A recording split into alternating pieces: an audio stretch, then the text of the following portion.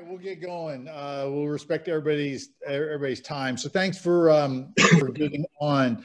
This is really a session. We went right at about an hour last night, and we just want to make sure that we are answering any questions anybody has with regards to the season, umpiring, assigning, training, and the like. So John and I are here. We are resources for you, not just during this call, but after the call and throughout the season. So please use us. Our information is available online. Kat, I will have to get your email from John and invite you to Arbiter. So you'll get all the emails there. But my info is on the emails that went out about this call. So please give a ring. And if I don't pick up, just leave a voicemail or text me. It's my cell. But I don't have her info at all. So I don't have her info. Okay. Kat, if you could, okay, there's that. If you could give me your email, I need that more than a cell. Okay, I think I put both in the chat. I got it. Okay. Perfect. Good. Perfect. Thank you. Perfect. Yeah. So what we're going to do is we're going to show a couple of videos. We're going to answer some questions, talk a little about ratings day, and maybe just get you guys sort of a little bit more excited about the season, which we hopefully will finally get there. So with that, John, you want to introduce yourself, or are you past that point?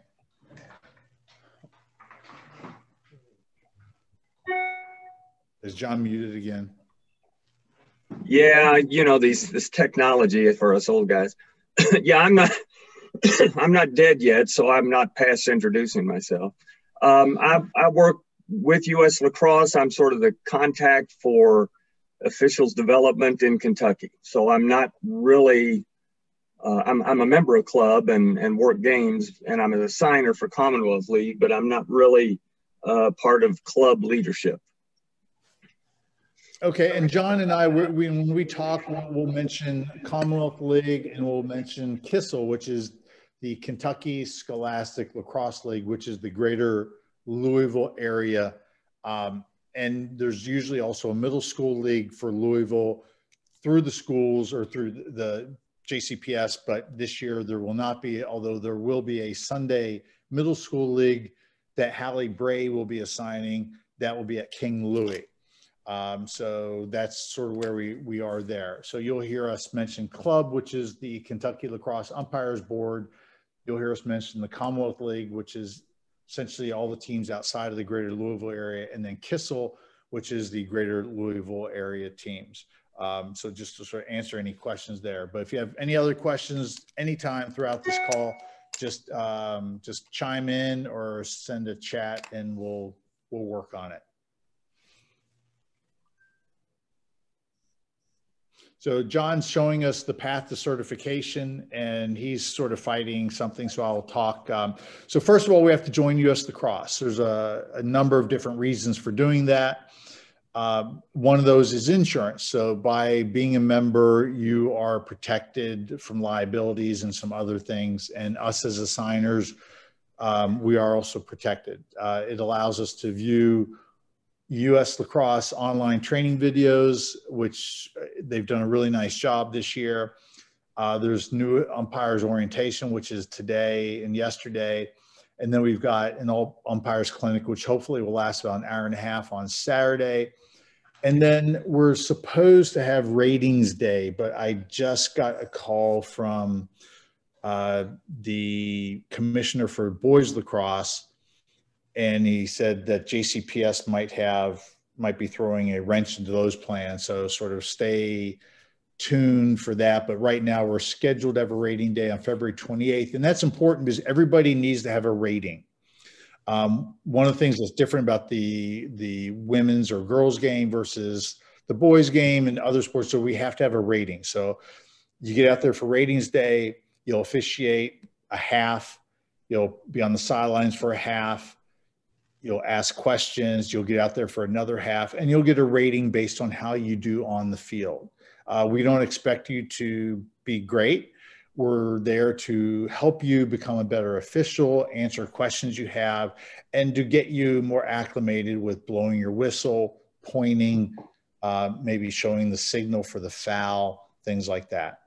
And if we don't do it on the 28th, we will come up with a plan C at that point. And then you have to take the test.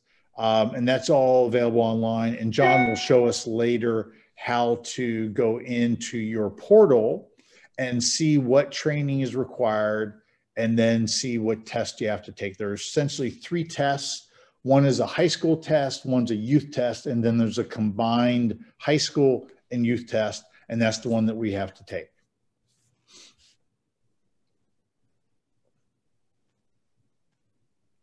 So as mentioned earlier, we all have to be members of US Lacrosse.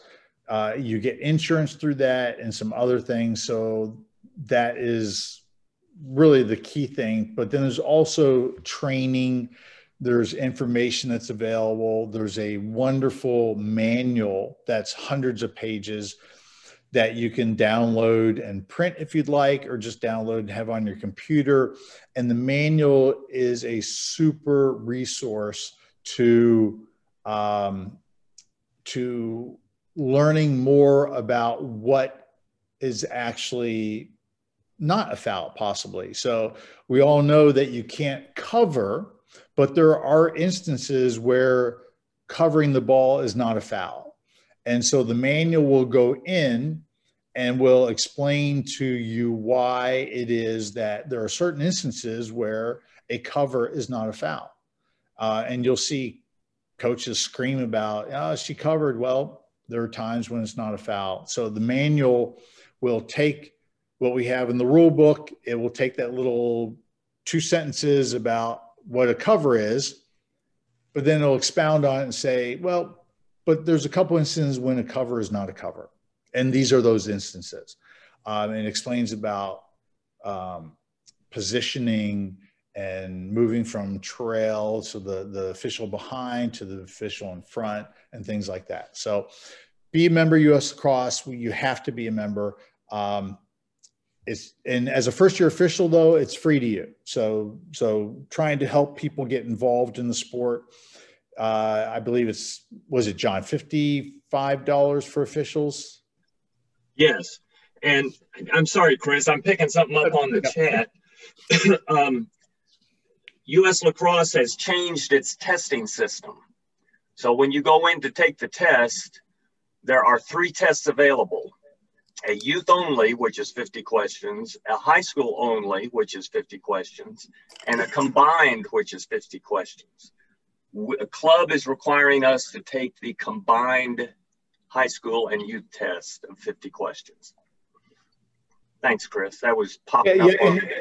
No, that's good. And I just wanted to clarify on the fee. So US Lacrosse fee is paid by everybody. Everybody has to pay that. But the club fee, normally $35, I think, for a new year, first year official, but now it's free. So if you're a first year official, you don't have to pay that fee. It's free to you. So club is trying to do what they can to minimize the cost, but you still have to be a member of US Lacrosse. All right, John, thanks.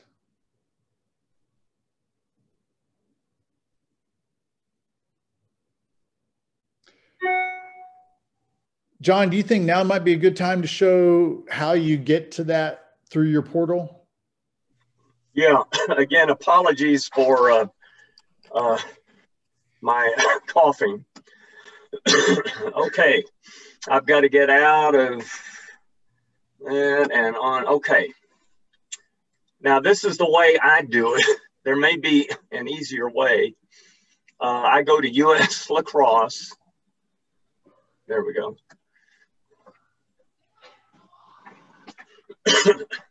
I log in. When I log in, I usually just go to my account. Now you have to be a US Lacrosse member at this point. So log in. There's the hamburger up on the left-hand corner. E-learning.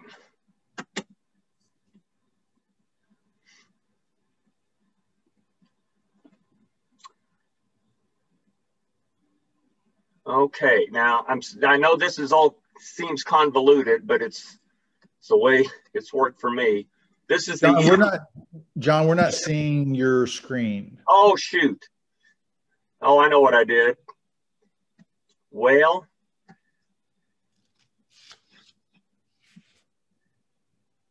it's a communist plot is what it is. How about now?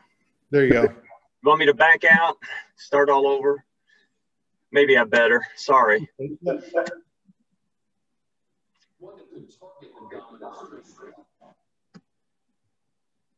Are you seeing my screen now? Yes. Okay, go to US Lacrosse, log in. You have to be a US Lacrosse member at this point.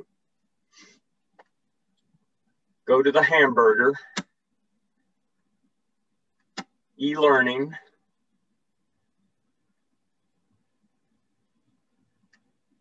Okay, now, my apologies, here we are. This is the main e-learning page. It says Girls Lacrosse Officials right here. Click on that.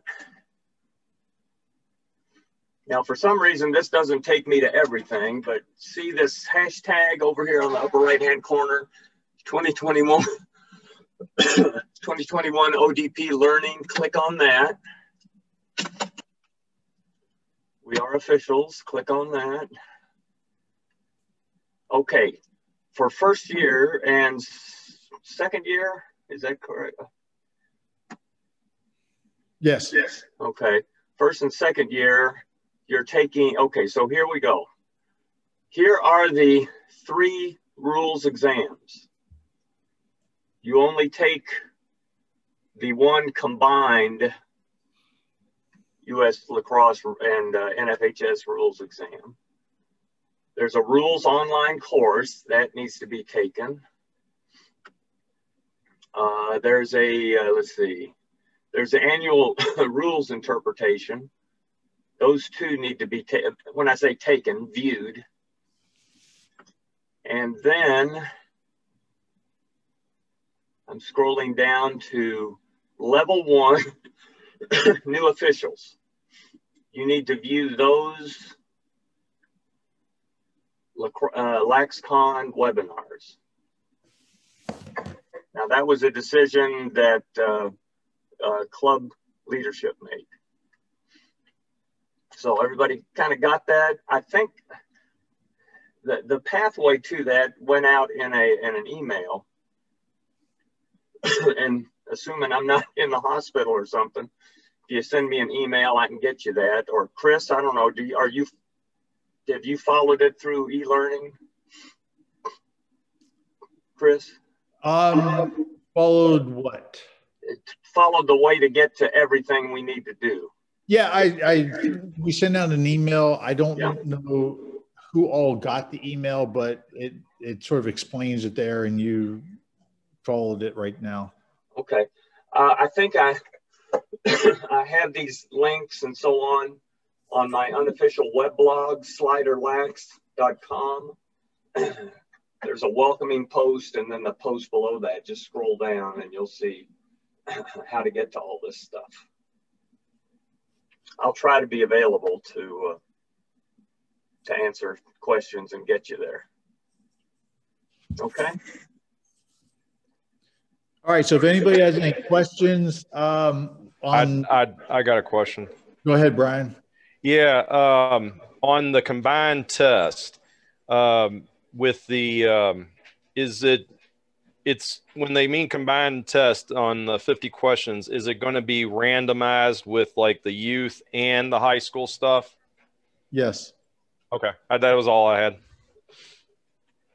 As a matter of fact, they will give you the rule with the question. So.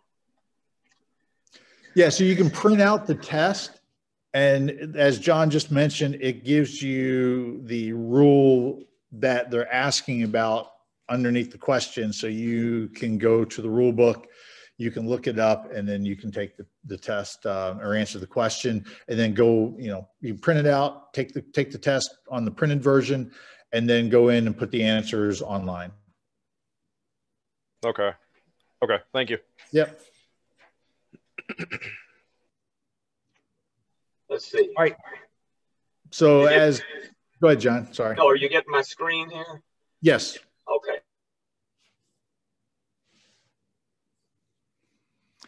So everybody will go in, take the test. You can take a question as many times as you want. It's open book, and the rule book is the 2020 rule book because there were no changes for this year. So if you see a 2020 rule book and you think, oh, I need to get the 2021 rule book, you don't.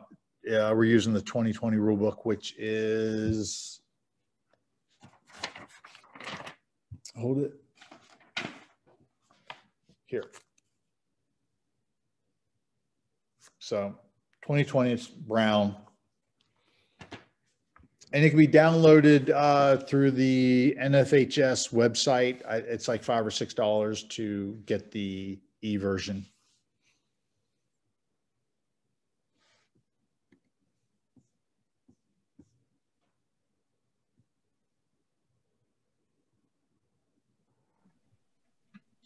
POE. POE, points of emphasis. And again, we want to be consistent. And what they're saying here, officials need to be cognizant of not at disadvantage of the ball carrier when unnecessarily resetting play. So what they're saying is, for instance, there's a foul at the midfield. Well, the rule book says that the self-start is supposed to be done within a playing distance, which is a stick's and a half length of where, so you're talking about, 4 or 5 feet from where the foul occurred. Well, if the foul occurs in the midfield and the girl's sprinting down the field and she gets fouled, chances are by the time she stops sprinting, she's going to have gone 5, 6, 7, 8 feet past where she actually got fouled. So if she slows down, recognizes the foul, the person who fouled her is behind her. If she goes, we're going to be okay with that, because we don't want to have, move her back. Well, the person who fouled her is already behind her. So then we got to move back 2 people. It's just going to be unnecessary. So we just want to be consistent. We don't want someone to gain an advantage through it. So for instance, if the foul occurs around the restraining line and she stops past the restraining line, then we'll want her to come back above the restraining line, because by her going below it, she's gained an advantage, because then the attack can't redefend because she's below the restraining line. So just things like that. They don't necessarily have to stop. It's like doing a rolling stop at a stop sign. So there's been a foul, we blow the whistle for the foul. The player sort of hesitates, sort of slows down. They're recognizing that a foul has been incurred. They can self-start. So they don't have to be feet planted, firmly in concrete, and then they can start. No, we just want them to recognize that a foul has been called, to slow down, and then they can self-start. Unlike 2 years ago when self-starts were first brought in, we gave them the benefit of the doubt when they essentially false started, when they self-started, when they weren't allowed to. We let that go because it was a learning year for everybody. But right now, if there is a foul that requires the whistle to be blown to restart play, like an offsides, like offsetting penalties, any foul in the critical scoring area, at this point, they're going to want us to award a false start, so the ball will go to the other team. And let me see here. So Ruby, good question. If you could maybe get on, and so Ruby's asking a question about the progression of false start penalty. Don't think that there's going to be really a progression. We want to be proactive. So for instance, an attacker charges in the 8. So we're giving the ball to the defense coming out. We want to be proactive as officials and say, it's a whistle start, it's a whistle stop, you know, just do whatever you can, because you don't want to. So the defense just played really good defense, and they're getting the ball. They forced a turnover. We don't want to have a cheap false start giving the ball back to the attack. So we want to be demonstrative. We want to come in, you know, stop, wait. It's a whistle, point your whistle, stop. Because that will draw their attention, and you just don't want them to false start, because then the ball gets turned over and it's going the other way. So there's really not a progression. If the whistle is blown for a foul, which requires us to have a whistle to restart play, like a foul in the critical scoring area, offsides, offsetting penalties, things like that, we want to be proactive and stop the player from false starting. But there isn't really a progression. But that's a good question. Consistent and proper officiating in this area. Okay, so yeah, so we just want to be consistent. We want to, you know, like I said, you want to be proactive. You want to be vocal. You want to use your hands. You know, you put up a stop sign to the player, because usually, you know, she's going to pick up the ball and you're like, wait, stop. You know, you want to get her attention. And then you're like, it's a whistle. And like, oh, okay, so wait. And then, you know, a lot of times they go. And what can you do? You've done everything you can. So just to let everybody know, if you have a false start by the defense coming out, the ball will get turned over to the attack on the 12. So they don't get a free position on the 8. The ball goes to the 12. Thanks, John.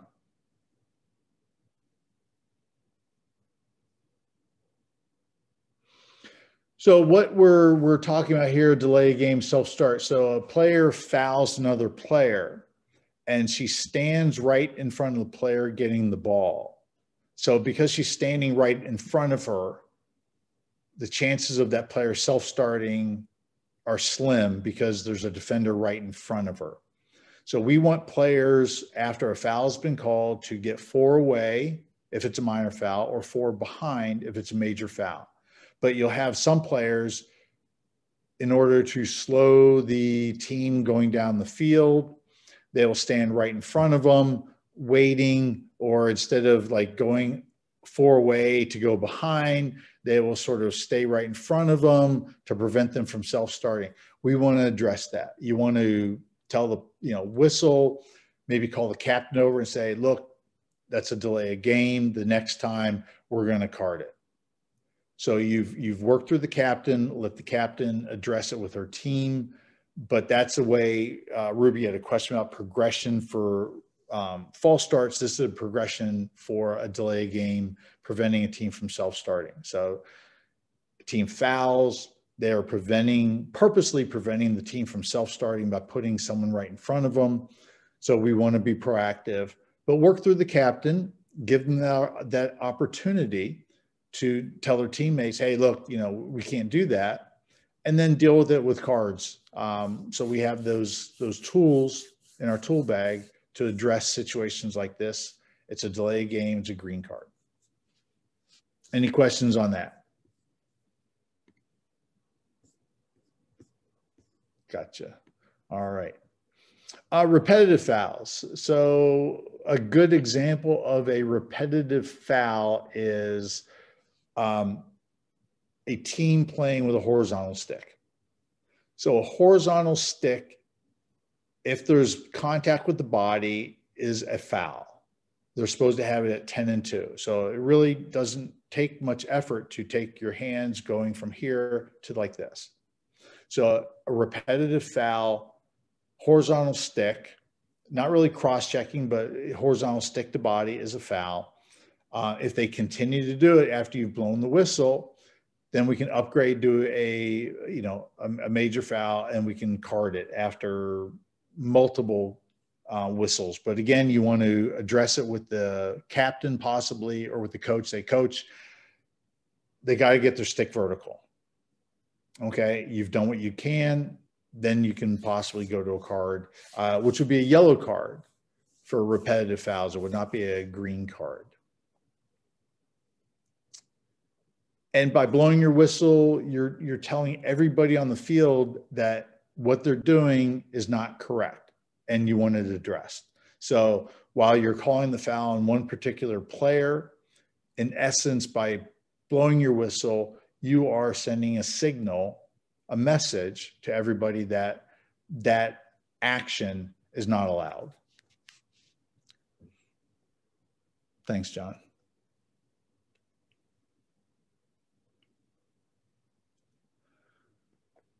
Okay, so we are going to show an older clip on shooting space. There are some things in this clip that got changed, but it's a great video showing for all the visual learners out there, showing everybody exactly what shooting space is. Will stop it, and I will correct the verbiage when it's not correct, because this was done about 5 years ago, but US Lacrosse did a really good job. So unlike other fouls, which we can use a flag to, if the foul occurs in the critical scoring area and they are on a scoring play, we can pull our flag to show that we recognize that a foul has occurred, but we're allowing the player to go to goal. With shooting space, there is no flag. It's an immediate whistle, and it's our loudest whistle. You want the player to not shoot the ball. You don't want someone to get hit with a shot, and then you have to deal with that situation. But again, just because maybe you got your whistle up late and the player was in her shooting motion and she shoots safely, which can be done, but you've blown your whistle, so even if she scores, the goal does not count. But just because she shoots doesn't mean she should be carded for dangerous propelling. If she hits a player, then yes, you've got a foul, a mandatory card for dangerous propelling, which is this signal. But then you also have shooting space, probably. And so you've got offsetting fouls. Just be aware that a lot of times there are offsetting fouls for when there is a dangerous propelling yellow card. Chances are the player was more than a 6 length away, which would mean they were in shooting space. But just be aware that if she shoots, she could shoot safely. And many times I will thank a player because it's tough for us to see everything with only two officials on the field. You know, and you can see maybe she bounces it past the defender who's in shooting space, and I'll say, hey, you know, thanks for that. Or you see some players that are, you know, they're waiting for the whistle, they're in their shooting motion, and at the last second they hold up and they didn't shoot, even though they could have, but a player was in front of them, and you thank them. It's like, hey, thanks for not shooting. You appreciate when players exhibit that higher level of you know, fast thought, and the fact that they know that they could get carded and they need to shoot safely. As one of these block says, you know, it's an immediate whistle, but the shooter has responsibility to shoot safely. I was told at one point many years ago, there was no shooting space foul because players were not jumping into that free space to goal. That was a long time ago, but I was told that that is correct. So, so we're going to show you some clips. We're going to talk about them. If you have questions, ask questions.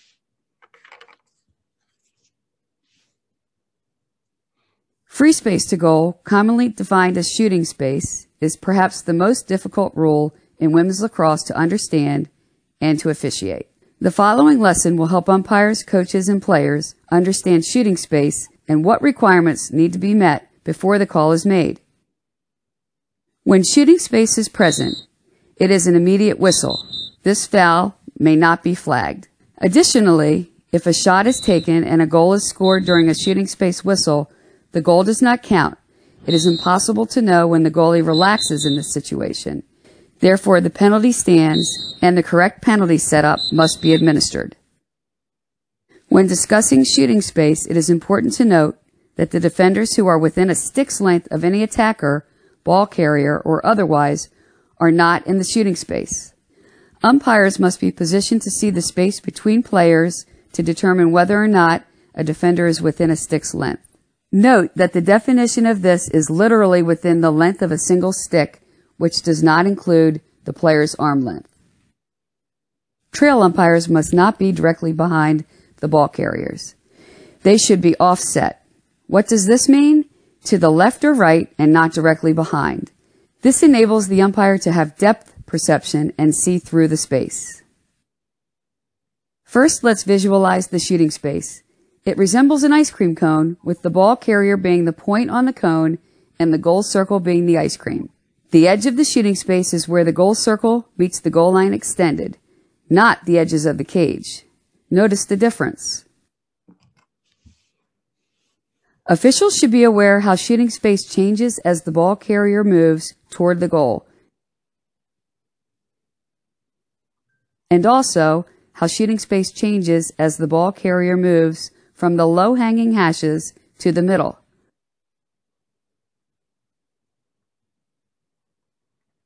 Players are allowed to have their sticks in the shooting space lane as long as their body remains safely out of the lane. In the two-person system, the lead official will be looking up at the shooting space lane on her side, and the trail official will be offset looking down the lane for shooting space.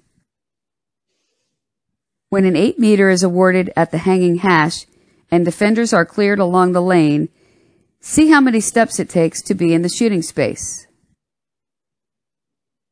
John, can you pause that real quick?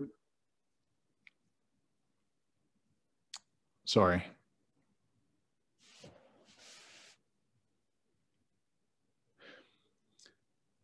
All right, so this situation, again, this was put together by U.S. Lacrosse a number of years ago. We're not going to have this situation now because we have the penalty zone.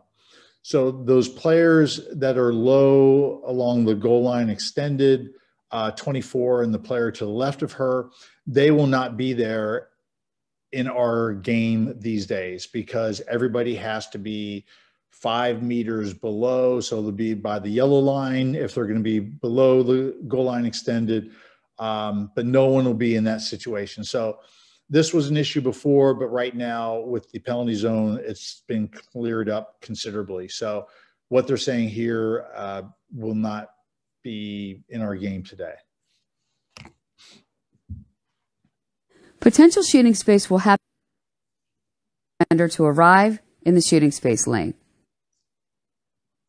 Again, this won't happen these days, but the top one, number 16 or 16, that will occur these days. But the two lower ones won't because they can't. The first criteria for a shooting space call is that the attacker must be looking to shoot. All right, John, can you pause this real quick?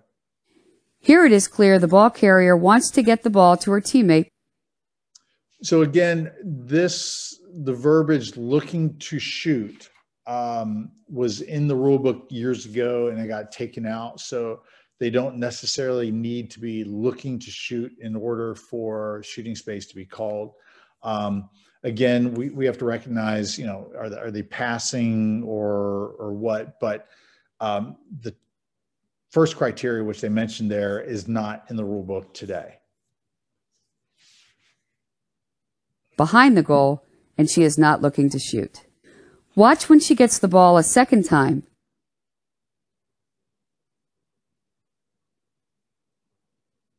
She is clearly looking to shoot.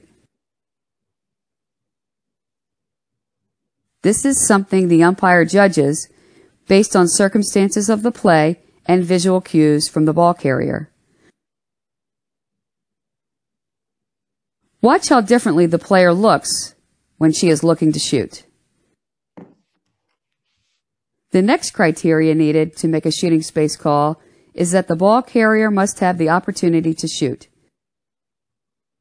This means the game situation presents the attacker a clear and safe way to shoot.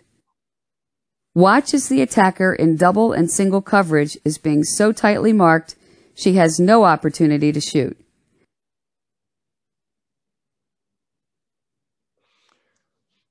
It is always the shooter's responsibility to shoot safely. She may not shoot through defenders if the defenders are within a stick's length of her or are within a stick's length of her teammates. The following scenes show familiar game situations where shooting space is not present. Defenders who stay with cutters within a stick's length, who are being drawn through the shooting space by attackers, are not in shooting space. Shooting space is not a 1-to-1 ratio like the 3 seconds call is. It is possible for multiple defenders to be guarding a non-ball attacker. When this happens, none of those defenders are in shooting space. However, some may be in 3 seconds. The attacker is the player ruining the shooting opportunity here, not the defenders. Watch this legal play, which shows a defender with a great understanding of the shooting space rule. Do not penalize the defender who makes a quick adjustment to get out of the shooting space lane. Remember, defenders may leave their sticks in the shooting space lane as they approach the ball carrier, and once they are within a stick's length, can then position themselves in front of the attacker. Here are some examples of shooting space violations. Watch a textbook shooting space call. Officials should be ready to make a shooting space call as soon as the ball enters the critical scoring area. Defenders who choose to mirror the attacker who is playing behind the goal are exempt from the 3-second count in the 8-meter. However, they are still responsible to have ball awareness and to adjust to the play and stay out of the shooting space. Here is an example of a proper adjustment made by an aware defender in order to avoid being in shooting space. Remember, defenders who are drawn through the shooting space who maintain a stick's length marking distance from an attacker are not in the shooting space. When defenders wish to leave their mark to go to the ball carrier, they must do so while staying out of the shooting space. This scenario must be timed appropriately, because when it is not, it will result in a shooting space call. Here is a defender who incorrectly leaves her mark to play the ball carrier. The goalkeeper, while dressed in protective equipment, must also abide by the shooting space rules when she leaves her goal circle. Watch the goalie in the shooting space lane. This must be called. Zone defenses can lead to shooting space being present, since defenders will often be positioned just above the 8-meter, but not marking an attacker.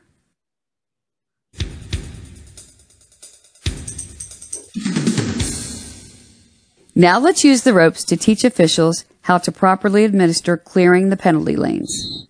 When major fouls occur in the critical scoring area outside the 8-meter arc and play is stopped as a result, the official must clear the penalty lane. When a foul is called in the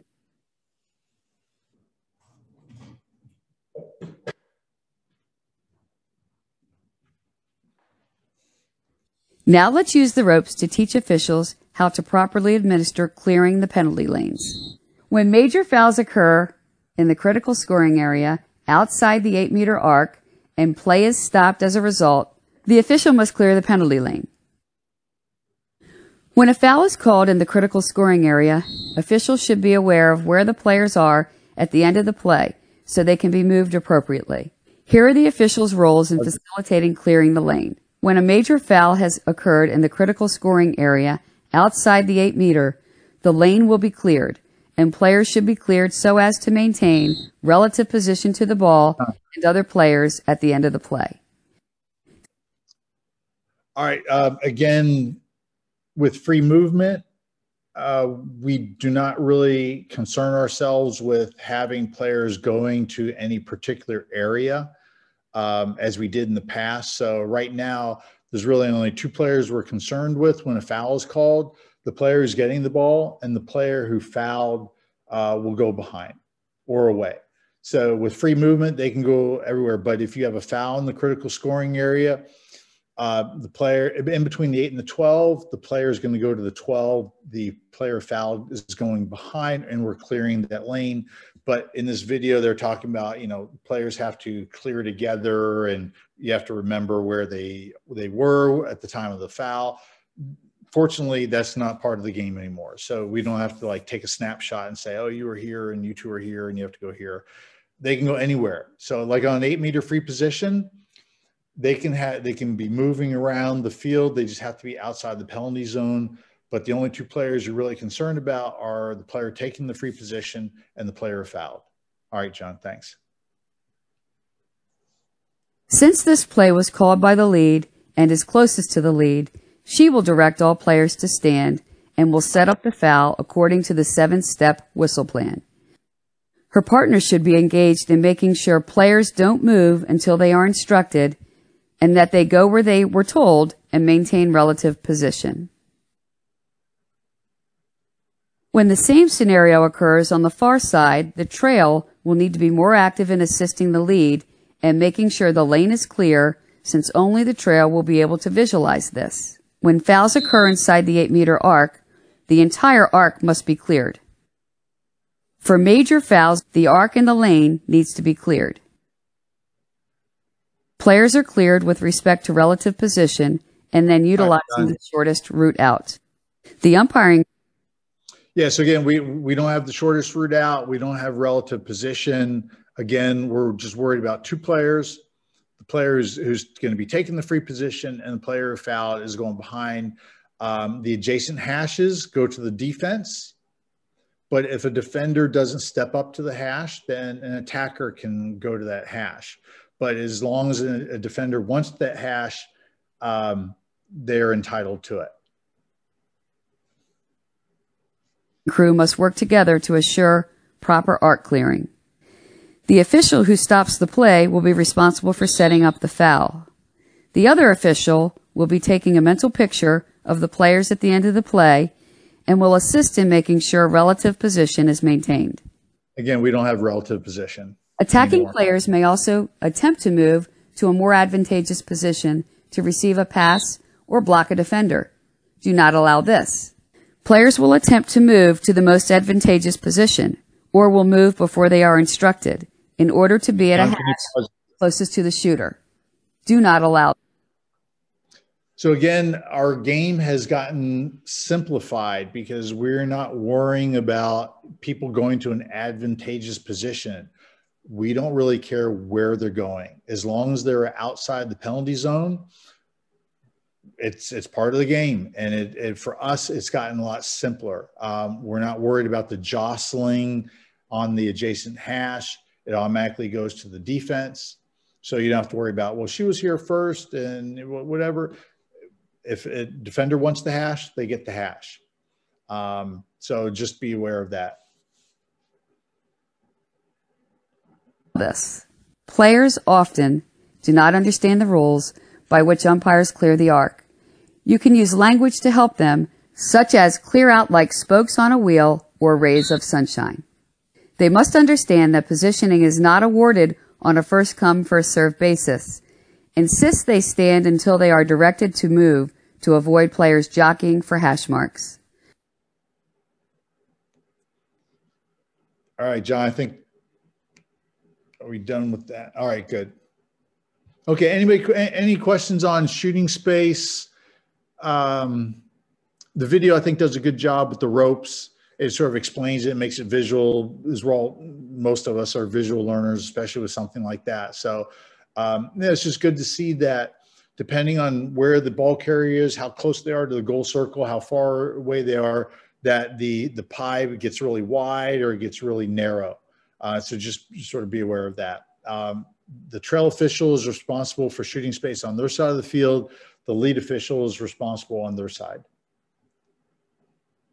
Yeah, I have talk about arbiter pay now. I'm sorry, Brian, go ahead. Yeah. On the free movement part of it, is it been slightly changed a little bit this year compared to the past? When you were talking about free movement with the respect to the players, they can move anytime outside of that 12-meter mark. But if they're inside, we have to like tell each player to move in a certain spot. No. Is that still true or no? No, if there's free movement, they can go wherever they want as long as they're outside the penalty zone.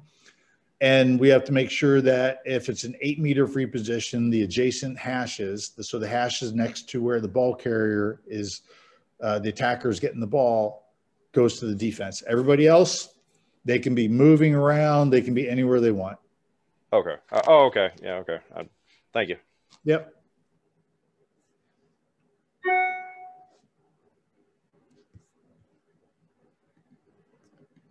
I guess I'm up on this. All right, good. Thanks, Josh. I have a little tutorial on Arbiter and Arbiter Pay. It would get too involved to present it now.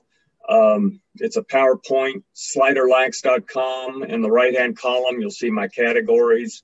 Click on Arbiter, and you'll get that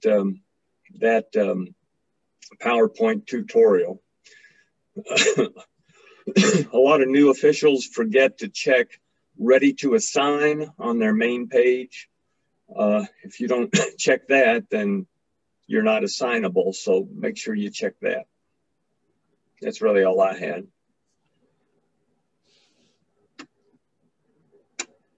All right. Anybody have any questions on Arbiter? So Arbiter is the main avenue through which you'll get assigned games.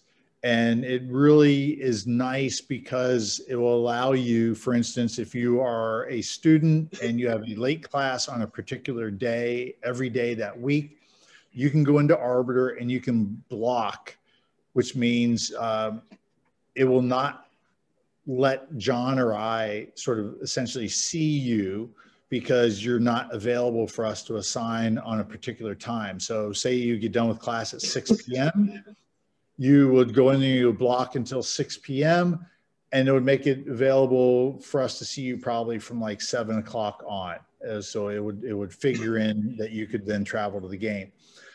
Be aware that the address, we sometimes use the address that's in Arbiter to determine sometimes where we put you, because we don't want to send you all over town if there are games near your home. But be aware that if you have the address, the home address, but you're coming from work and say you work near Male High School, Male is also close to Collegiate, and Manual Stadium is not too far away. So just be aware that we won't necessarily know where your work address is. So let us know, just drop us a line. But you need to go into Arbiter and start putting in blocks, because John and I are going to start assigning games in the next week or so.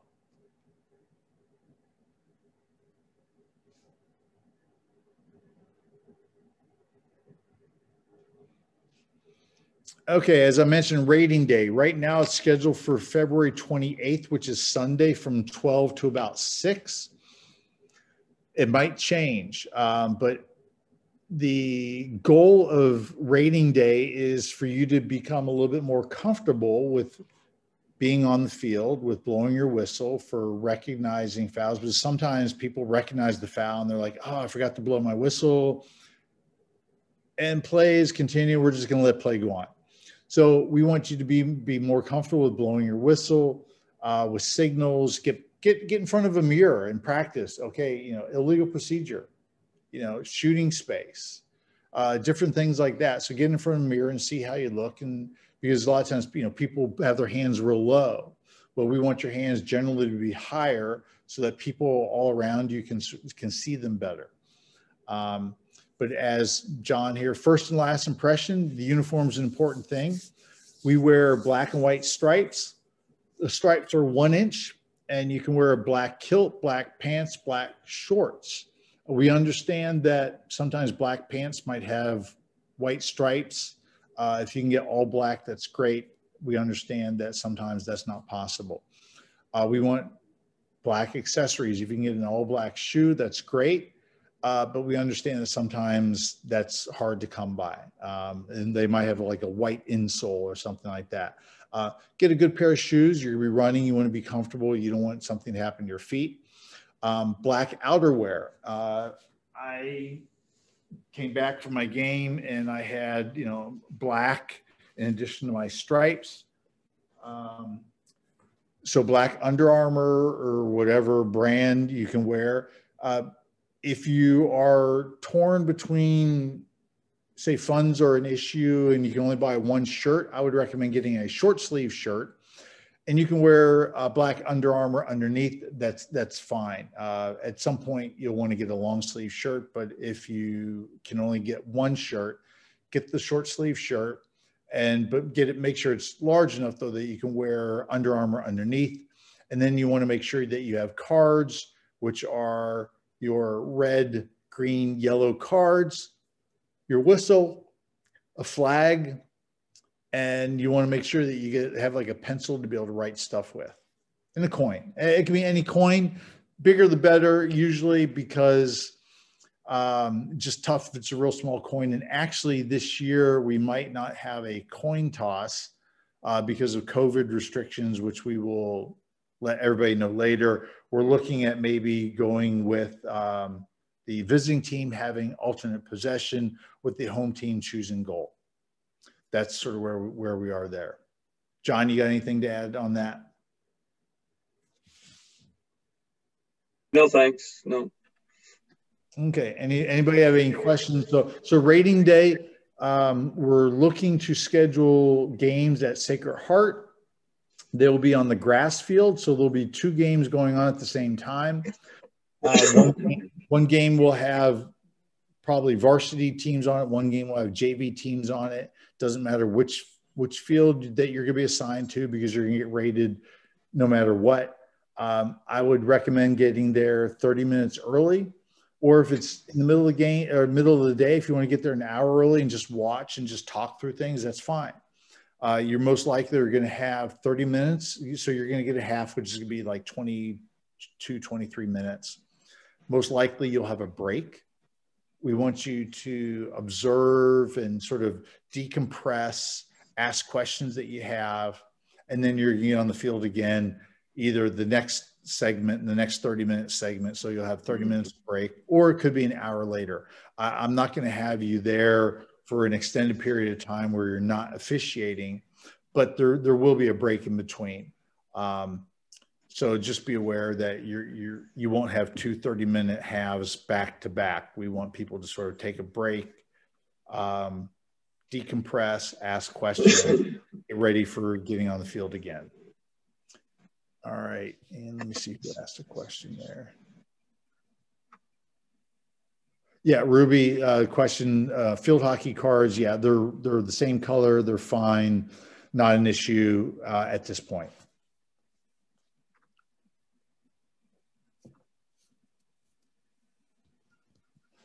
So these are important dates for us. Again, the All Umpires Zoom meeting on the 20th, rating day the 28th, which might change. Commonwealth League starts the 1st. Louisville is supposed to start the 6th, and Woodford County has a jamboree on March 5th to the 7th.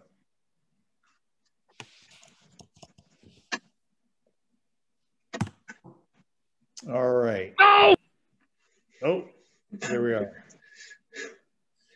Okay. Well, thanks to John for really being the main force for putting it all together. Let's see whatever the question here. It's 9 o'clock meeting, correct, John? Are you muted again? Again? Say again. The meeting on the 20th is 9 o'clock? 9 a.m., yes. 9 a.m. Steve Rand's supposed to get that information out. Okay. Well, so some good questions, but we're here to answer all the questions that you have at this point. So if you got any more questions, go ahead and ask. We're 7:55. We've tried to be respectful of everybody's time. We appreciate you coming out. John has sort of taken attendance, so he knows who's here.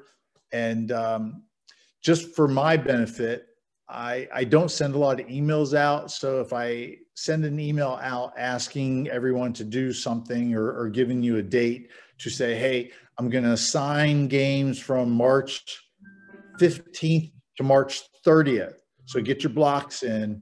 Please get your blocks in. I'll work with everybody. If I've assigned a game and you can't do it because you forgot to put your block in, I want to work with everyone. It just makes it easier for John and I if we say, hey, look, we're going to assign these games, get your blocks in. Help us, because things are changing all the time. It's really difficult games are getting canceled, season dates are changing. So just work with us. If we say we're going to assign March 15th to March 30th, please get your blocks in. Or likewise, April 1st to April 15th, get those blocks in. I got a question. All right, Brian, go ahead.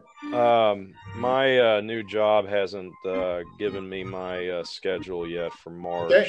I should be getting it real soon. As soon as I get it, I'll update my blocks for March. Yep. No, we appreciate that. I have a really quick question. It may be dumb. No, but no dumb questions. Sorry, you block the days that you can do something? You block the days you can't. Oh, okay. Got it. Yep. Thank you. Yeah, no, it's fine. So yeah, and just be aware, you can, it's a pretty, have you gotten in it all, Lauren?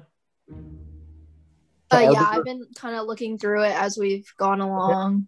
Okay. Yeah, so what you want to do is you go into Arbiter and it's got a section called blocks. And so what you want to do is you want to go in there and you can block a whole day. So like on a Saturday, say you're busy on a Saturday and you've got something, family function, whatever, you can block the whole day. Or you can go in there and you can block partial days. So you can say, well, I'm done at 5 o'clock and I'll be free at 6. So you go in there and you block until 5. And then that way, if I have a 5:30 game, I probably can't assign you. Or if I see that it's next to, where are you a student, Lauren? I'm at UK, but everything's online. So I've just been home in Louisville. So okay. I'm pretty free. Okay, so if you've got a meeting with your teacher on a particular day and you can't do it, just let us know. Otherwise, it's a really handy. I don't know how they assign before Arbiter, but it makes it sort of easier on us. Thank you. Yeah, no, thank you. So if you're at UK, just make sure that you have your Louisville address. But if you're going to be in Lexington for any days, let John know because he assigns there. So if you're going to be there for something, send John an email, say, hey, John, I'm going to be in Lexington on these days. I'll be available from these times. And he can maybe try to work some games in since you're going to be there already. All right. Anybody else have anything? Mr. Davis, you're kind of quiet. You okay? Yeah, I'm good. I'm a teacher, so I've been Zooming a lot these days. Okay, good. Any questions for us? Let us know. John and I are here to really facilitate everybody being better officials, and we want to put you on games. We want to get you out there. Unfortunately, we lost last season, which was a shame because we had a lot of newer officials and. We want to see people progress. The game is growing and there's opportunities to officiate in the summer to work on your game. So take advantage of it. It's a great way I have a daughter who's made a lot of money as a student. We had a high school student a couple of years ago made like over $2,000. Because she was available, she played, she was actually Miss Lacrosse. But she was available to officiate after practice and I put her on a ton of games. So her dad was really happy with the fact that his daughter, her hand wasn't out as much because she was making money playing lacrosse. So that worked out well, but just reach out to us. John and I are here for you. We want to answer all the questions you have. So just use us. Another question for you. Yep. This year, this has been confusing from this year and last year. Do we need to pay this year and how much will it be this year? So US Lacrosse, you will have to pay, but club, you will not have to pay. So club has decided to forego dues for this year. Just to allow people, that opportunity to, it's been a tough year for everybody. So from a financial perspective, club is foregoing their dues for this year, which is nice. So just be aware of that. But US Lacrosse, yeah, you have to pay. That's something we can't avoid. Yeah. I thank you very much for clarifying that, because I was a little confused. I paid for the U.S. lacrosse. I just didn't know about the club stuff. Yes. Okay. Thank you. All right. Anybody else? Good. All right, John, again, thanks. Everybody be looking for an email on rating day in the next couple of days. So just be aware that one is coming out. And if there's a problem with the schedule, if you have on the 28th, a particular time, say you go to church and you wouldn't be able to get there until 1 or 2, please let me know now, because I will try to get that in the schedule. As of now, I haven't really had many requests, but just be aware that it's going to go from probably 12 until 6 o'clock. As of now, that could change in the next day or two, depending on JCPS.